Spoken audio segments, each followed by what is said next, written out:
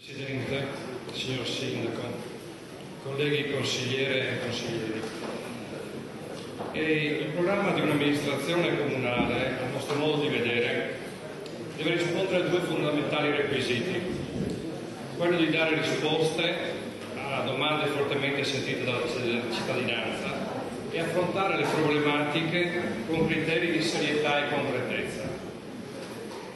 Nel contempo non deve essere il libro dei sogni che non troveranno mai realizzazione, ma partendo dall'attuale situazione della città deve poter dare risposte interessanti, concrete e fattibili alle varie problematiche sul tappeto, avendo sempre ben presenti le risorse disponibili.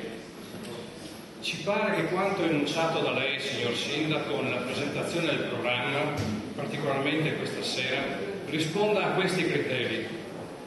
Molte cose possono essere riprese, ulteriormente studiate ed approfondite, ma la filosofia di fondo che sta alla base del programma rimane pressoché intatta. Un programma strettamente legato a quelle che possono essere le aspettative della città.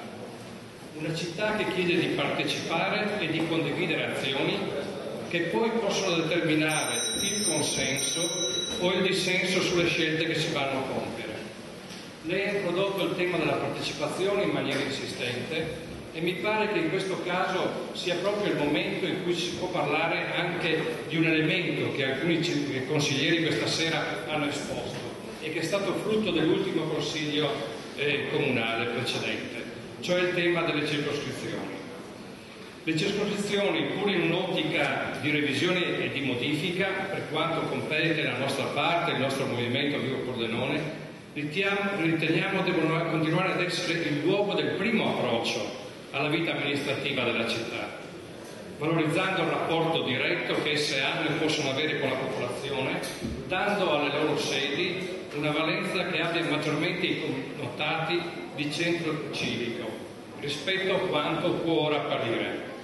Nel suo programma lei, signor Sindaco, dice: in quest'ottica apprezziamo la proposta di reinterpretare e far evolvere l'esperienza delle circoscrizioni, attribuendo a loro determinate funzioni. Ne cito solo due: luoghi di primo riferimento in cui si costruiscono relazioni tra i cittadini e le istituzioni, centri civici aperti e fruibili da tutti.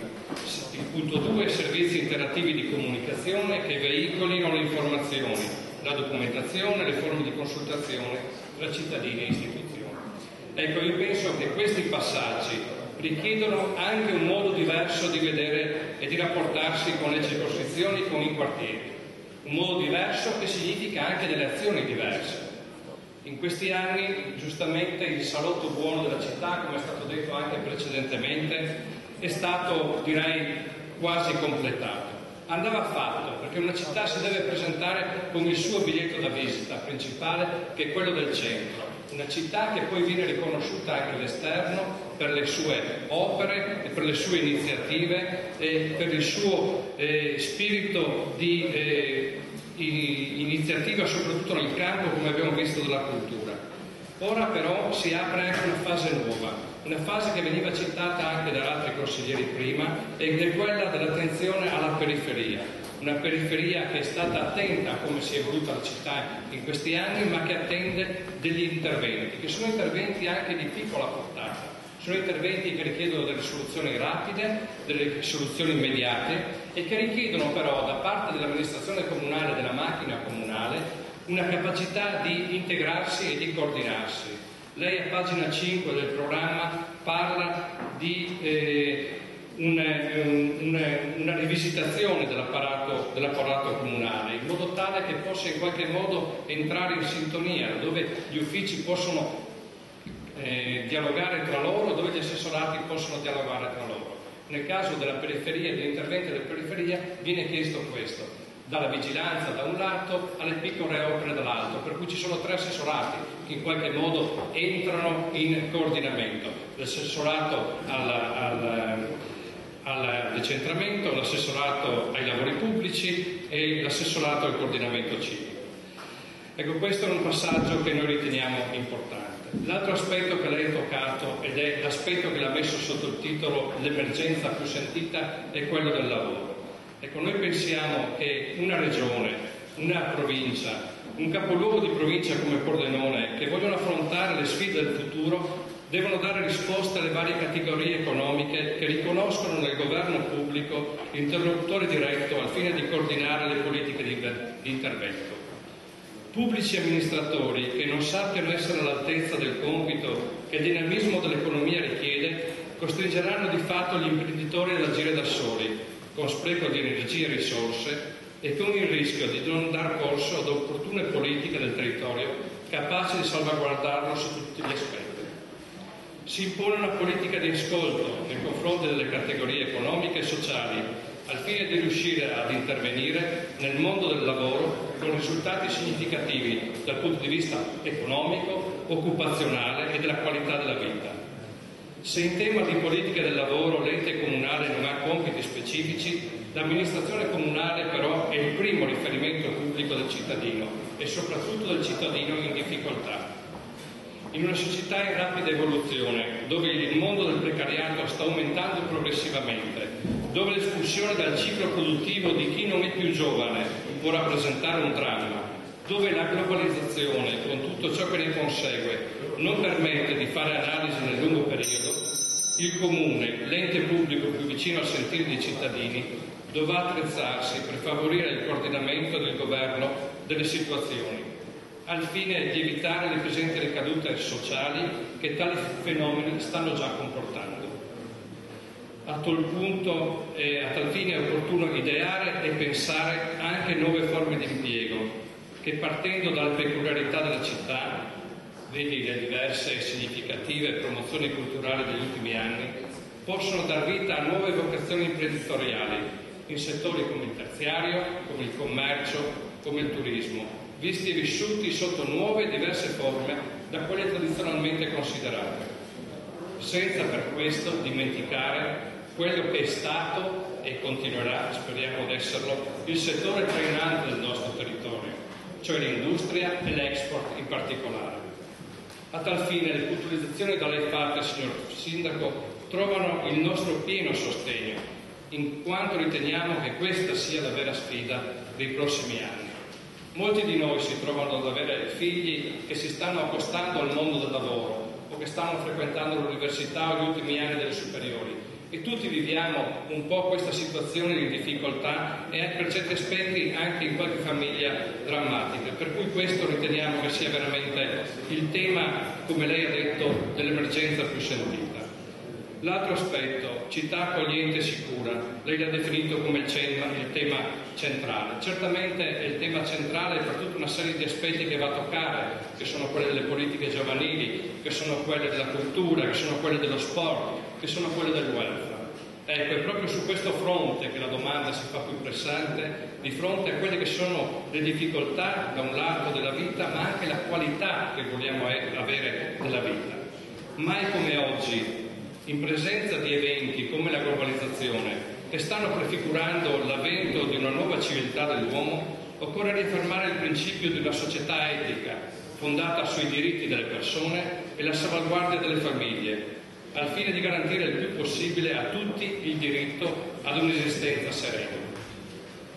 È importante che il lavoro svolto in questi anni trovi sintesi in una analisi aggiornata sulla consistenza numerica, l'evoluzione culturale e la condizione economica delle famiglie della nostra città. Sulla scorta di tali risultanze sarà possibile definire una razionale progettazione del futuro di Pordenone, con riguardo particolare per le condizioni dei giovani e degli anziani.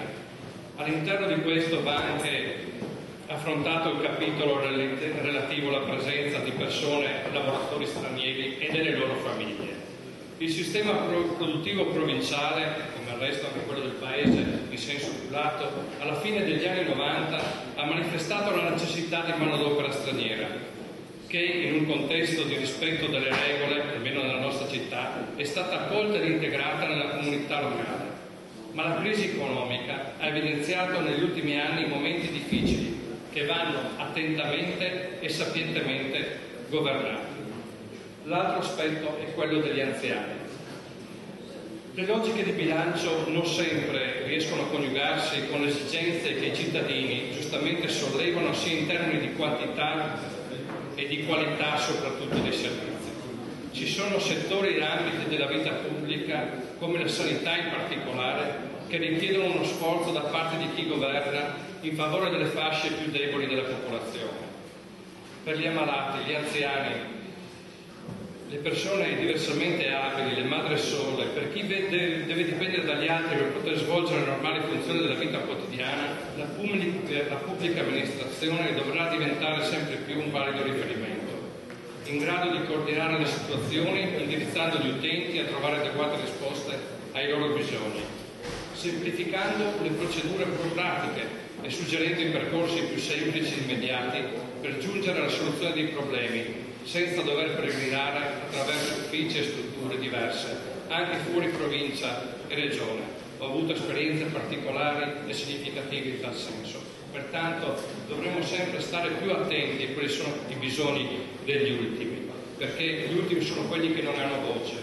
E a tal fine vorrei citare proprio una frase del cardinale Martini, il quale dice: fare politica oggi è dire al tuo prossimo che non è solo. E penso che questo dovrebbe essere un compito di tutti i consiglieri comunali, a prescindere dal fatto che abbiano una fede oppure siano laici. Ma il discorso è un discorso globale, un discorso che coinvolge tutti, l'attenzione agli ultimi.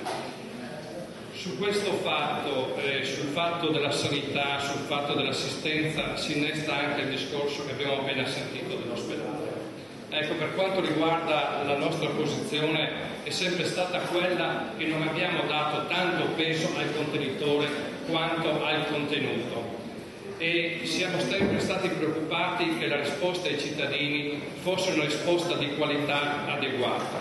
Ecco, su questo noi non vorremmo entrare nella polemica o nelle sottolineature. Questa sera il consigliere Dal Mas ha fatto alcuni passaggi che noi speriamo vadano in quel senso e che possano trovare attuazione, perché se prendo in mano i giornali di questi ultimi giorni e leggo solo le ultime 3 righe che hanno scritto i giornalisti, mi viene un po' da pensare, perché la realizzazione di quanto dovrebbe essere realizzato lascia dei dubbi. C'è Ragogna che dice nelle ultime 3 righe: non è il caso di perderci d'animo, siamo ancora lontani dai 25 anni impiegati per il completamento dell'A28. Bacci che dice: è il nuovo ospedale, a quando la prima pietra, una sola certezza, attendere, prego. C'è Del Frate che dice, giusto per citarli tutti: ultimo dato, andando un poco, nessuno si sbilancia sui tempi di realizzazione. Io spero che queste cose vengano smentite dai fatti e che l'opera tanto attesa possa andare avanti, a prescindere da questo. Prego.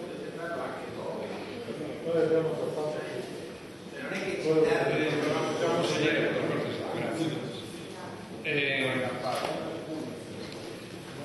ecco, per cui l'altro aspetto, signor Sindaco, che lei ha toccato nel suo programma è quello che riguarda il governo del territorio.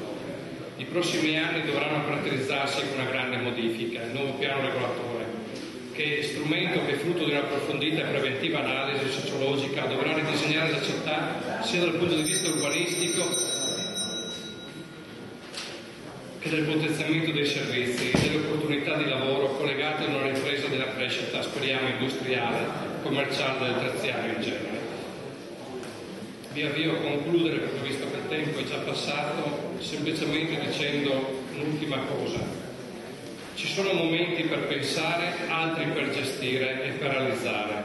Ora pensiamo sia arrivato il momento di coordinare e governare quanto fatto, sapendo che le risorse saranno inferiori al passato e che forse l'orientamento dovrà essere maggiormente rivolto a fare in modo che ciò che è stato realizzato possa diventare uno strumento, o meglio uno strumento, per dare nuove opportunità di sviluppo soprattutto ai giovani, nel campo della cultura, nel campo della conoscenza e dell'innovazione, nella conservazione di beni artistici e ambientali.